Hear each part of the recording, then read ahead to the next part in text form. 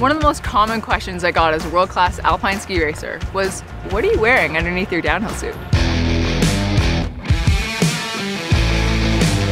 You wish. Most athletes, however, wear what's comfortable and what's going to keep them warm and perform their best. Because at the end of the day, that's really all that matters. Michaela, Tommy here.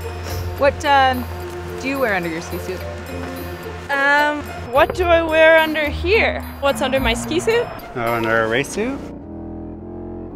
First trick is getting it off. I wear long johns, and that's it. Not very interesting. This is what all the boys like. My compression panties. I wear a turtleneck, except for on race day. Sometimes it's skin to wind, but Do you really? not when it's not here, not minus 30, but So you've actually done it? spring series, yeah. Props! What do you wear under your downhill suit? Nothing. Absolutely nothing. Nothing, obviously. Do you just say that because you wish all the women were wearing nothing? Kind of. Okay, yeah. How do you feel about skin to I've wind? never done that. I don't know. I would think it'd be pretty cool. It's wishful thinking.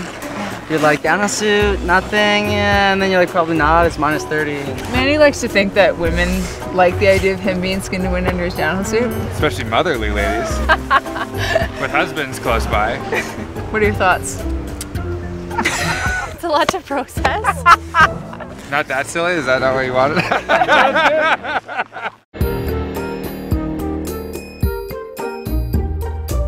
I actually wear just a normal underwear shirt that I've had for 6 years now. Lucky necklace from my sister. Wear it every single race.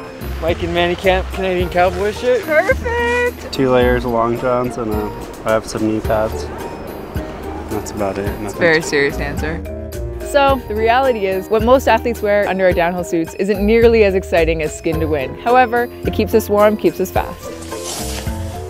I'm gonna leave it up to imagination. I'm not telling you.